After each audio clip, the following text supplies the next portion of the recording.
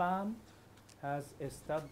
established the permanent representative to COMESA in 2009 and has ever since developed cooperative relations with COMESA.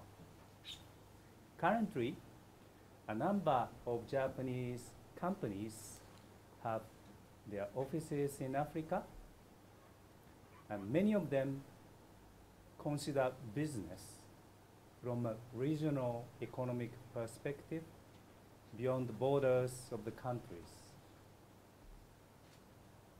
Hence, the increased importance of COMESA and other regional economic organizations of Africa.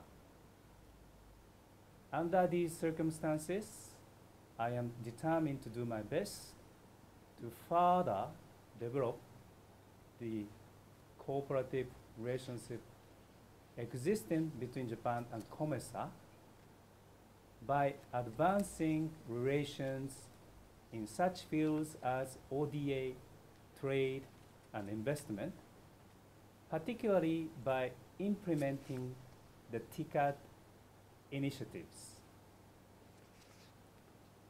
with an aim to achieve our common objective of stable development of investment and trade in this region.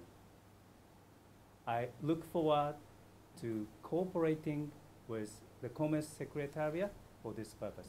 What we should do is, in the coming weeks, just to identify further activities that we can do, together, using, of course, obviously the TICAD framework, in order for us to ensure that we realize the vision that is encapsulated in all these bilateral and multilateral cooperation arrangements.